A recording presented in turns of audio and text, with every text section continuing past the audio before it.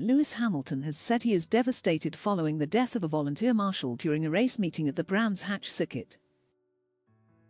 The incident occurred during an event at the Kent racing track on Saturday afternoon. The volunteer marshal died after being hit by an out-of-control car after it spun off the track during a race at Brands Hatch circuit. Reacting to the accident on Sunday morning, Hamilton said on social media that his heart with the volunteer marshal's family.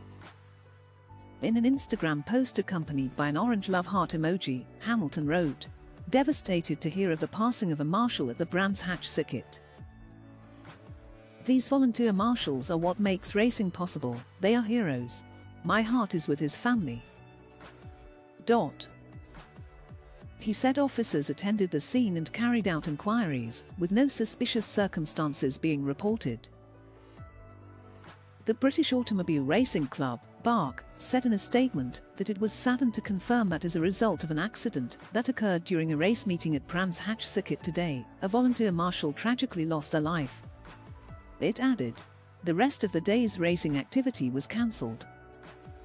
The BARC said it would be working with national governing body Motorsport UK and local police following the incident.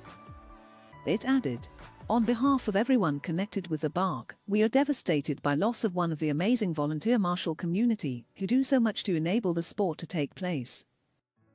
Our thoughts and best wishes are with the family and friends of all those involved."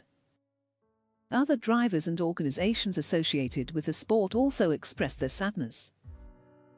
Motorsports UK tweeted, "The thoughts of everyone at Motorsport UK are with the Marshall's family, the event organisers, and other members of the motorsport community present. Together with BARC we have begun a full investigation into the accident."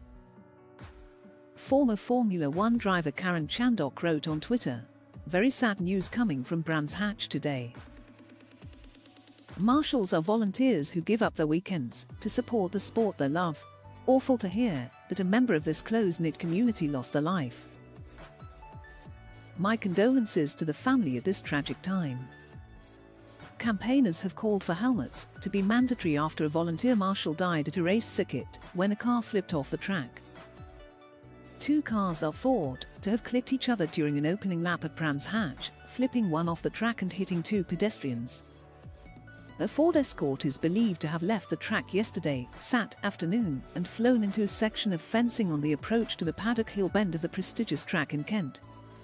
Since the tragic death, a fundraiser has been launched for the family of the motorsport marshal who died in the horror crash. One fundraiser called for all track marshals to wear helmets as they already do in much of Europe.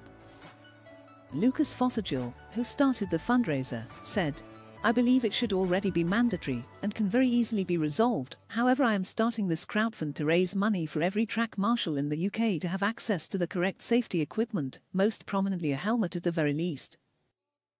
From speaking to other professionals within motorsport, it is mandatory in Europe to be given the correct safety equipment and training along with a paid wage, compared to the UK, where it is purely done for the love of the sport.